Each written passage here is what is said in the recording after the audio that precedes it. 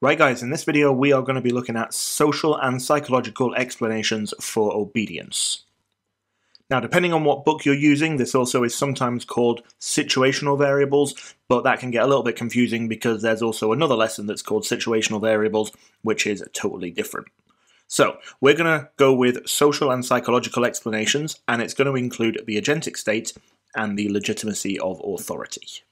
We're going to start off with the legitimacy of authority and then move on to the agentic state about halfway through the video, just because it makes sense to do it that way, and I'll do a quick summary after each one because there's a fair amount of content in each of them.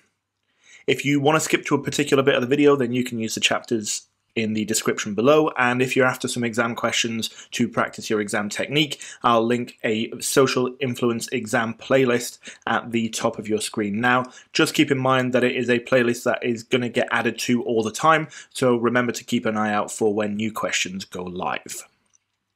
And then before we get started, as always, if you find the video useful, please let me know by giving it a like. So, social psychological explanations are all about our interactions with others, rather than external factors in the situation. Okay, so in the last video we looked at situational variables, which was like uniform, proximity, location, that kind of thing. All of these things are external, whereas this is all about how we interact with other people. Two specific explanations that we're going to be looking at that I mentioned earlier are the legitimacy of authority and the agentic state, both of which look at the dynamics surrounding social hierarchies and how these dynamics can lead to obedience in any given situation. The legitimacy of authority is an explanation for obedience that says we are more likely to obey people who we perceive to be above us in the social hierarchy. Okay, notice how I said perceive. They don't have to necessarily be above us, but we have to feel like they are.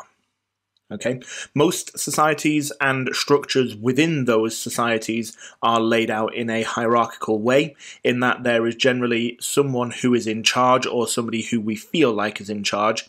That can be businesses, families, schools, friendship groups, or just social situations. There is usually a pecking order of some kind. We are raised from childhood to be aware of and to appreciate that some people are in certain positions and therefore hold more authority over us than other people do. Okay, and then authority in any given situation is made known to us through things like a uniform. Okay, so if somebody walks in with a uniform on and it is a specific situation, then that uniform might convey that that person is an authority figure. Okay, so that could be a suit, it could be a police officer who's wearing their police uniform, it could be something as simple as a high-vis vest. Okay, something that suggests that person is in control in that situation. Who has what level of authority in any given situation is generally agreed on by society. Okay, and as a society, we allow certain people to exercise some social power over us in order for society to run smoothly.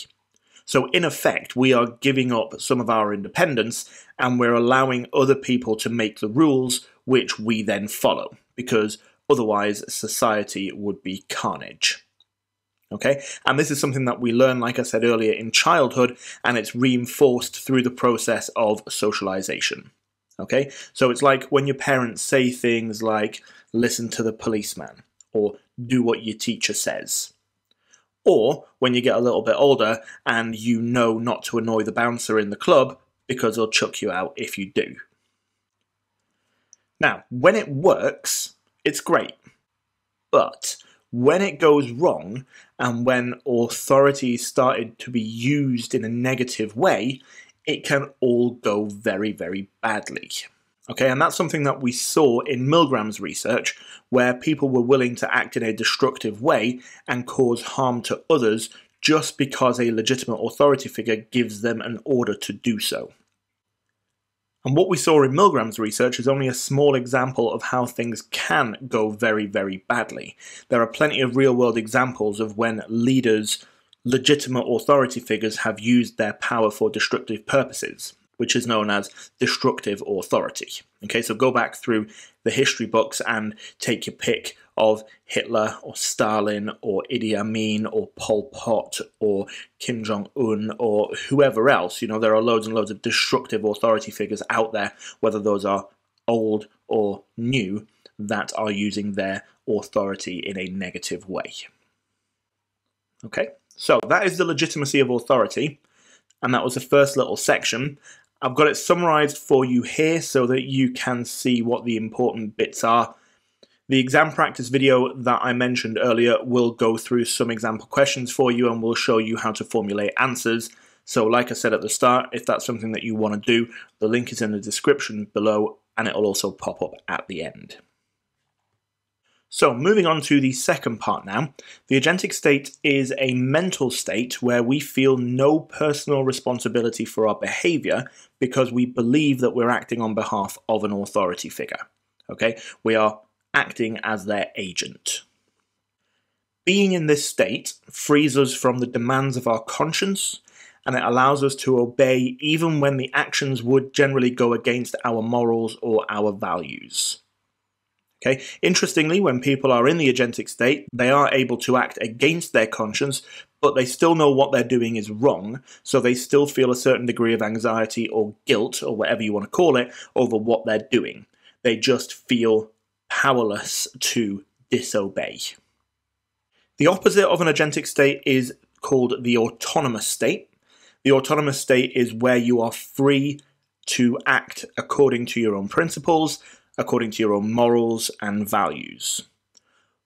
When you're in the autonomous state, you feel responsible for your actions because you feel in control of what you're doing. Okay, you're no longer acting on behalf of somebody else, you're doing what you want to do. The process of moving from an autonomous state to an agentic state is known as the agentic shift. Now, Milgram suggested that this shift happens when we're in the presence of someone that we perceive to be a legitimate authority figure, somebody that is high up in the social hierarchy. And then when somebody like that is present, others in the group generally defer decisions and actions to that person, which then results in the agentic shift. Okay, so it results in moving from an autonomous state to the agentic state. Okay, so if you remember right at the beginning of the video, I said that it makes sense to start with the legitimacy of authority. That is because you need a legitimate authority figure to be present in order for an agentic shift to actually take place. Okay, you can't have an agentic state without the presence of a legitimate authority figure. Now, an interesting thing that was observed by Milgram during his study is that many of his participants actually wanted to stop, but they didn't feel like they could. Okay, so they felt powerless, for want of a better phrase, to say no and to stop the study. So that then begs the question why people stay in an agentic state and obey destructive authority when they actually don't want to. And the reason that Milgram came up with is something known as binding factors.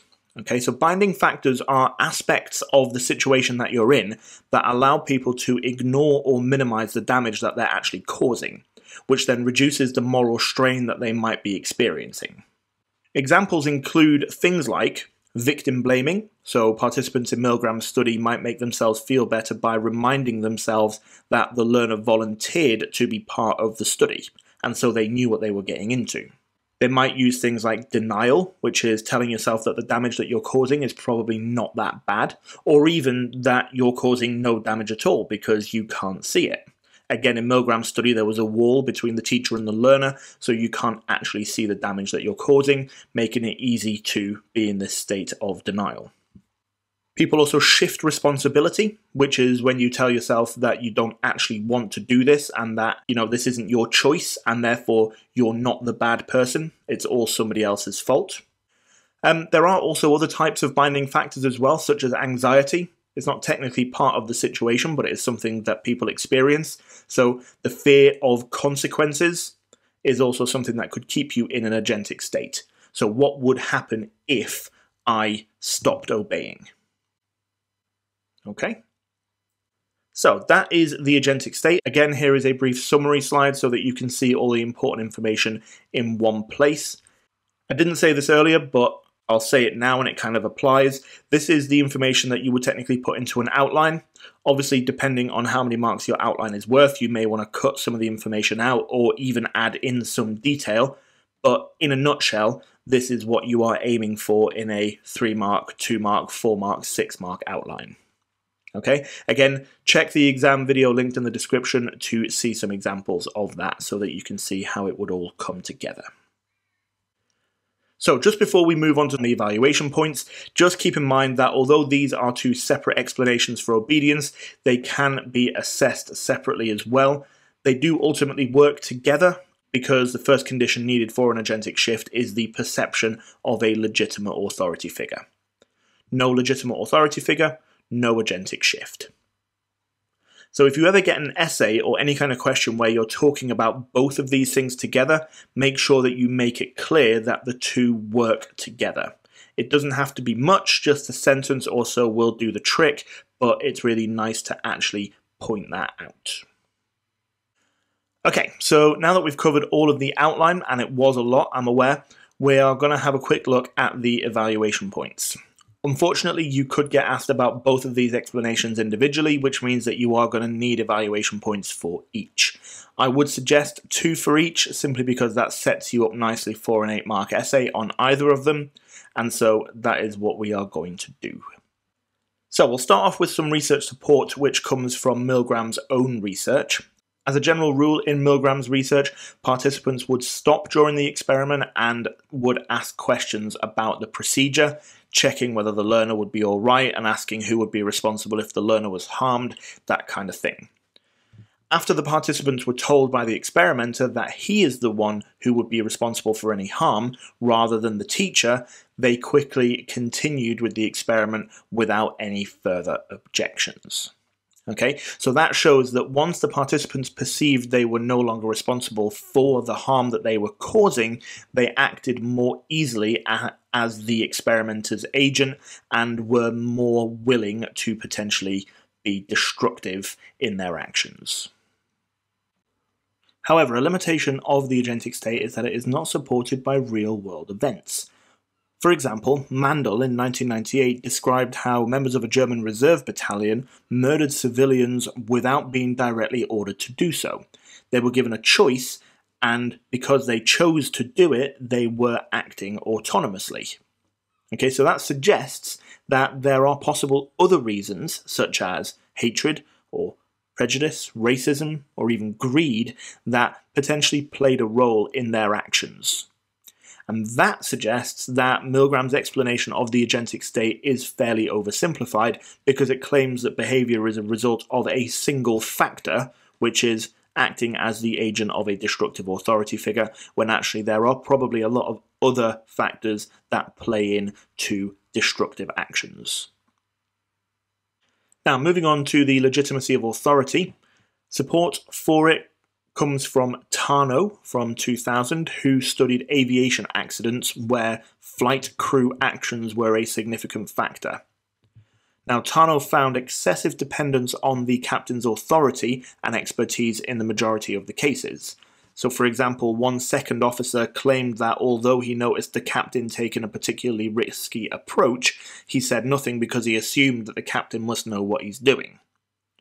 So such events and such recordings offer support for the impact of the presence of a legitimate authority figure and overall increases the credibility of the theory. Okay, and then finally we have a limitation of both explanations, and that is that they both cannot account for instances of disobedience, even in the presence of a legitimate authority figure. So, for example, Rank and Jacobson in 1977 found that 16 out of 18 nurses disobeyed an order from a doctor to administer an excessive drug dose to a patient. The doctor was an obvious authority figure, but almost all of the nurses remained autonomous. Okay, and then in Milgram's research, a significant minority of the participants also disobeyed despite recognizing the authority of the experimenter. Okay, so again, there was a legitimate authority figure present, however, a lot of them disobeyed. Okay, so findings like that suggest two things. Number one, The explanations can only account for some situations of obedience and are incomplete. And number 2, it also suggests that some people might simply be more or less obedient than others, and that might have something to do with their locus of control, for example, which is something that we'll cover in the next lesson if you don't know what that is. Okay? And it's possible, therefore, that these innate factors have a greater influence on us than either of the explanations that we've covered in this video. Okay? Now, keep in mind that you can split this evaluation point and just use it for either the agentic state or the legitimacy of authority if you're evaluating one or the other, for example, in an 8 marker or something like that. However, if you are evaluating both, then it makes sense to use them together because it makes for a nice chunky evaluation point to finish off an essay. Okay, so it'll be a nice little way to just round everything off. Right, and that brings us to the end of the video. I hope it's been useful and I hope it's all made sense. Please don't forget to check out the exam playlist for social influence, which is on your screen now and also linked in the description section below so that you can start practicing your exam technique if you haven't started doing so already. Thank you very much for watching, and I will see you in the next one.